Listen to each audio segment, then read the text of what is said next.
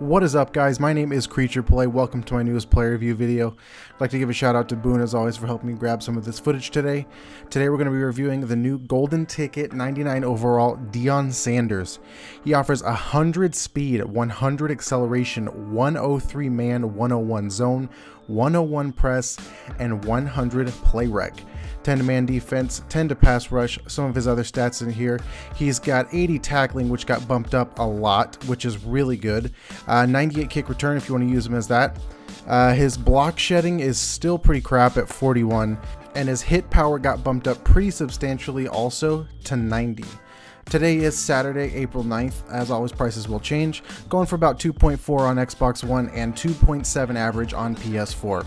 So with that, we're going to get right into it. As always, I like to start off with verts and streaks. Those are the things I test out first.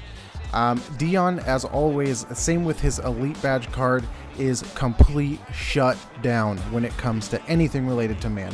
Route running, posts, outs, anything you can think of, except for one thing which you'll see in a sec.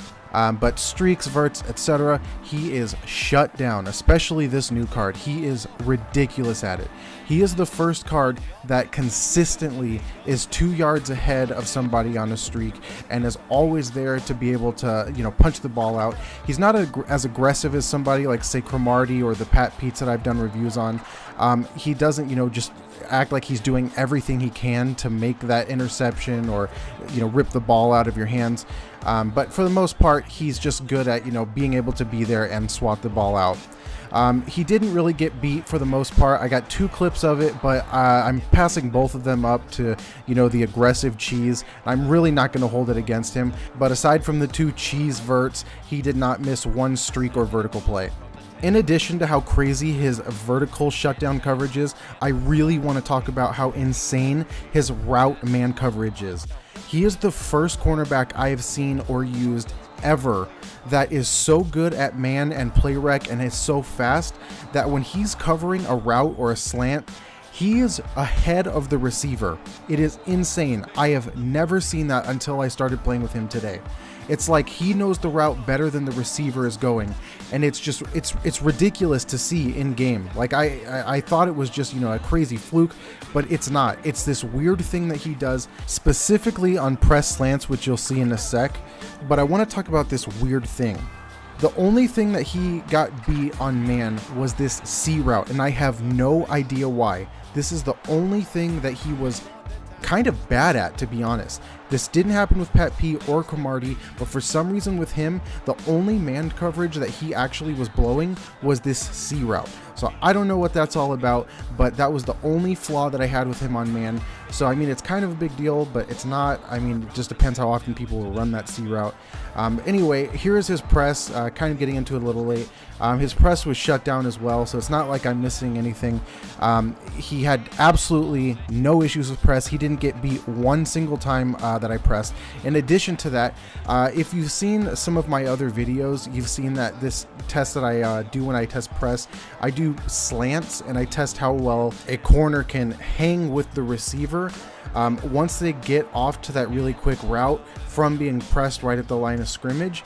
And so far I have not found one cornerback that is actually able to either hold them there long enough or catch up enough speed to get to the point where they are able to actually keep up with that slant runner. Deion is the first, finally the first, cornerback that I have used all year that is finally able to shut the press slant down. Nobody else has been able to do it. And as I mentioned earlier, this is where he's got the best demonstration of how good his coverage is. You see he's ahead of the receiver as he's going on his route. Here we're going to test out his zone coverage.